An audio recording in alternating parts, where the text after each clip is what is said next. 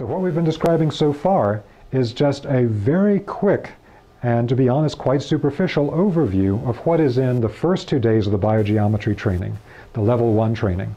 Now let's talk about the level 2 training. The level 2 training lasts for 3 days, and it is devoted to giving the student practical hands-on skills in detecting, measuring, and manifesting the most beneficial energies. And that includes learning how to transmute detrimental energies into beneficial.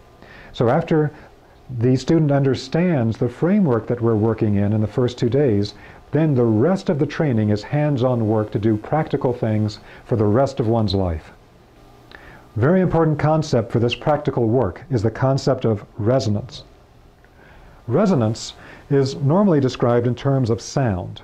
So that, for instance, there's often the description of the way that if you get 2 tuning forks that have the same shape or are tuned to the same frequency, and you strike one, by bringing it next to one that is not struck, the second one will also begin to vibrate. In other words, there will be a resonant connection between the first tuning fork, which is vibrating, and the second, which has not been struck, but with the same energy quality to it. The resonance will also allow it to vibrate. In other words, vibrations can be linked between things that have a similar energy quality. It's an absolutely essential concept in Egyptian biogeometry. Our awareness can help to bridge these energy qualities and to link them together.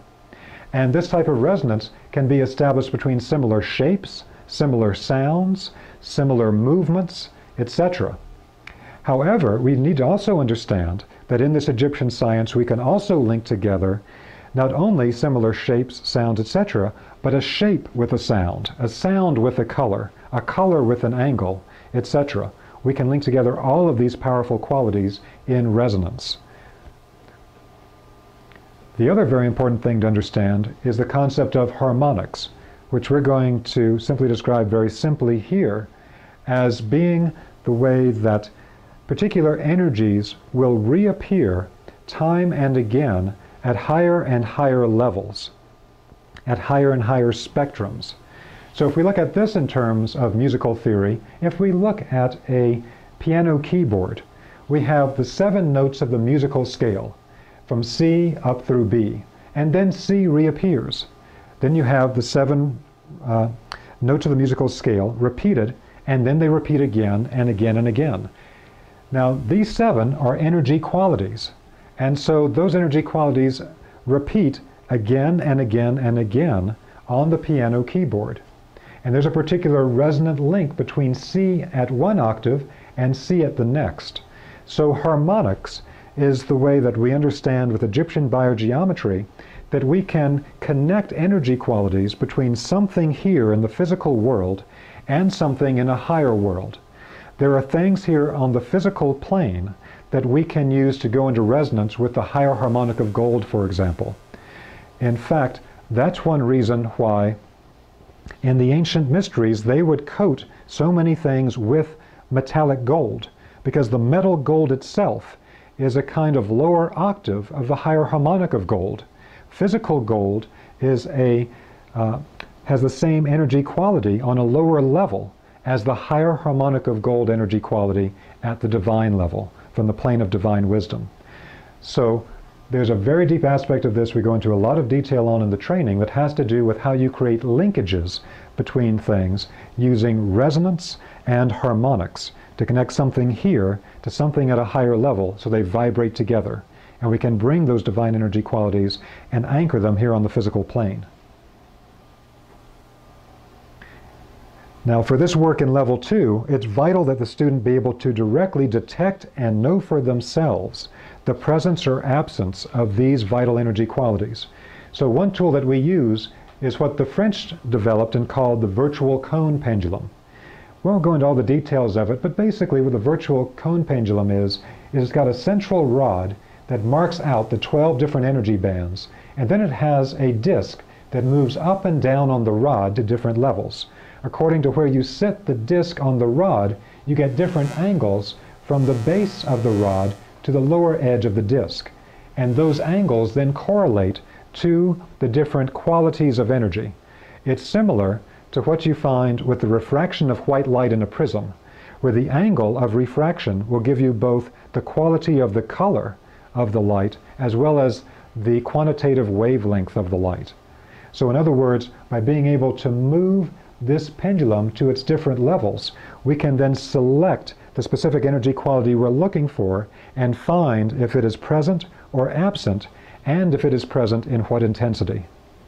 So all students learn to use this for very practical means. Now, in the application of this knowledge in level 2, one very important thing that we learn is what in biogeometry we refer to either as geometric alchemy or as energy alchemy, transforming detrimental energies to beneficial. This is a cartoon by Ibrahim Karim that shows the way that the alchemist, in the transmutation of, let's say, lead into gold, of a physical substance into a different physical substance, is actually able to then work with these energy qualities that we're describing, like the higher harmonic of gold, to such a degree they can create a physical transmutation of the element.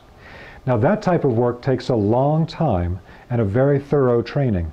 And from Dr. Karim's perspective, that transmutation of the metal into gold is a kind of graduation exercise for someone who has gone very deeply into this body of work. However, with Egyptian biogeometry, we can do this type of alchemical transmutation at an energy level in a way that people can learn within the 7 days of the foundation training itself.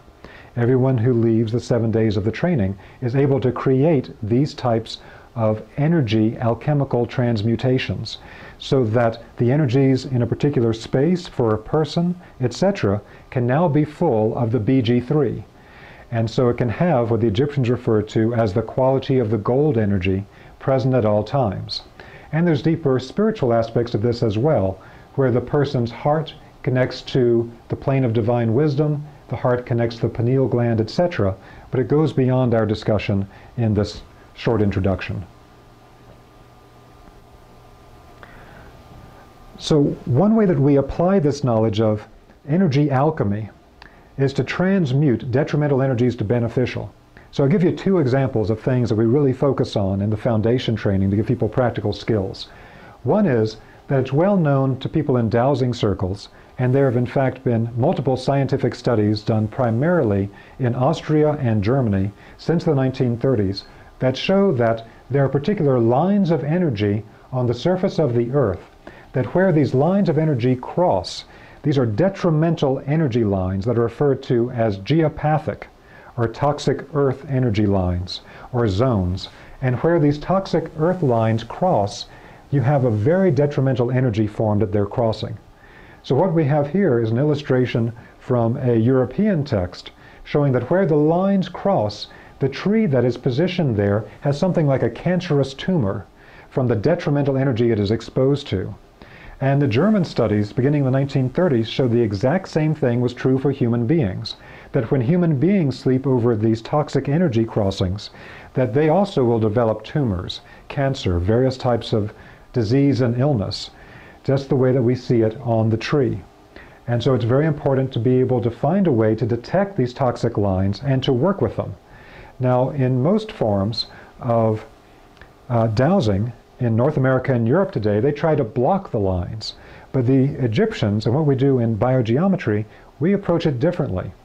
We don't try to block the lines. Instead, we have enough knowledge to be able to keep the line running. And often these lines run in these particular types of squared off grids, known as the Hartmann grid, or the Curry grid, or the Benker grid, all named after the German researchers who discovered them.